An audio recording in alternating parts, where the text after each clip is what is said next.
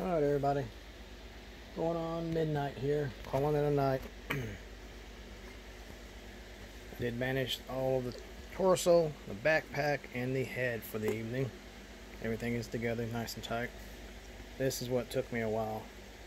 A little piece that connects the cockpit or the front of the core fighter to the back here is real tricky on this model to get it to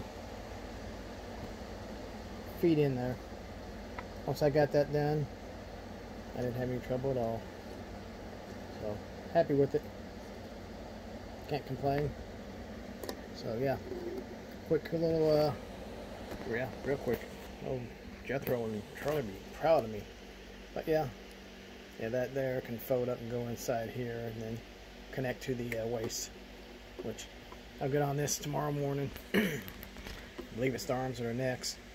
And I got work tomorrow night, but hopefully the dam is still down and I'll be able to